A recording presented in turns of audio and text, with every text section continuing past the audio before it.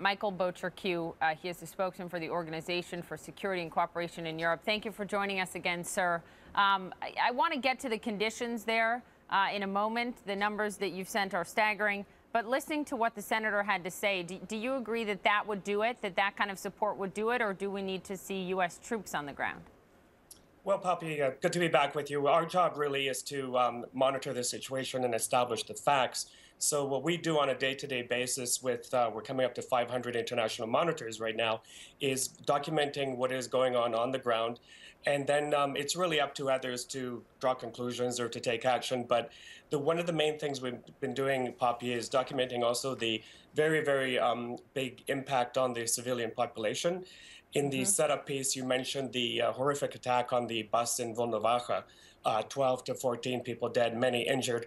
And it's just a reminder of how civilians, innocent civilians, are getting caught up in the conflict. So what we'd said just a few days ago, our chief monitor, Ambassador Abakan, it's time for all sides to exercise maximum restraint and also to withdraw of heavy weaponry, and that weapons need to be stopped fired.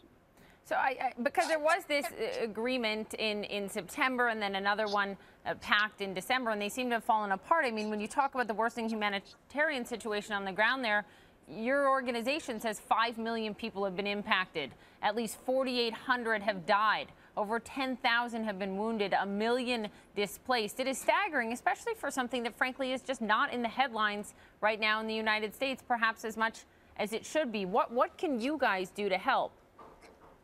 Well, what we do to help, for example, Poppy, is we negotiate, for example, temporary mini ceasefires, which we did recently when, along the front lines, the villages are being very, very heavily shelled.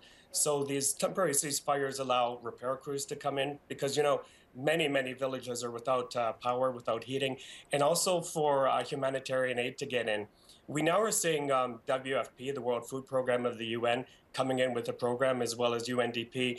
But the OSCE has long since seen itself as kind of the early warning signal for this area, because you're right, it does tend to fall out of the headlines. And the worst thing that could happen right now, Poppy, is for the international community to avert its gaze from the conflict in Ukraine.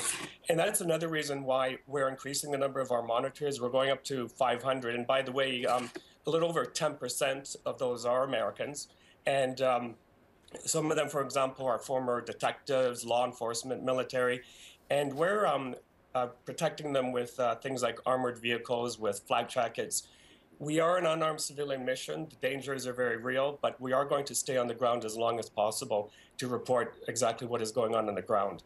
Yeah, I mean, this has been going on for months and months now, really, since that escalation in April. And you guys have been on the ground the entire time. Thank you for the work that you and all the other monitors are doing and for joining us this evening. Michael, we appreciate it.